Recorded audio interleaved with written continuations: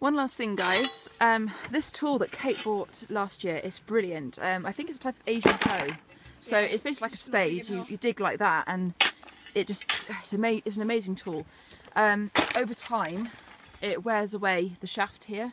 So I came up with this trick. I hammered it back down to where the shaft was thickest, and I've just put some staples in just to stop it from sliding down, because it got so loose that if you held it up like that, this very heavy bit of iron would have hit you on the hand and probably broken a finger or something. So it just kept swinging. Yeah, but I highly recommend this tool. I'll just show you how it works. Okay, if you hold that. Yeah, absolutely. Go for it.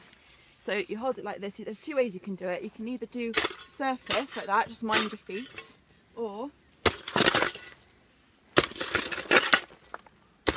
I'm going through rubble here, and it's barely taking any effort, really.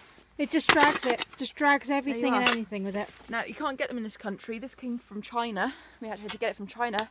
But honestly, guys, if you're doing any digging and you want to save your back, get one of these. Honestly, the best buy you'll ever make. And how have you fixed it so that? Oh, these are just wire staples. So you use them on fencing. Fencing staples. So I hammered this down. So I turned it upside down. I hammered this down, so you can just see where I've hammered it.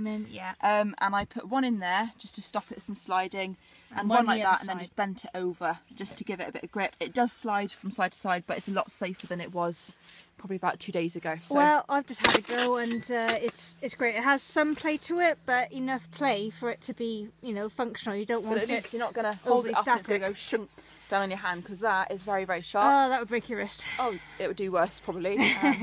Yeah. But yeah, this honestly, guys, the amount of leverage you have, there's less shock that drives up the shaft, and I have carpal tunnel, really bad carpal tunnel in both arms at the moment. It's like having your arms on fire. It's not very nice.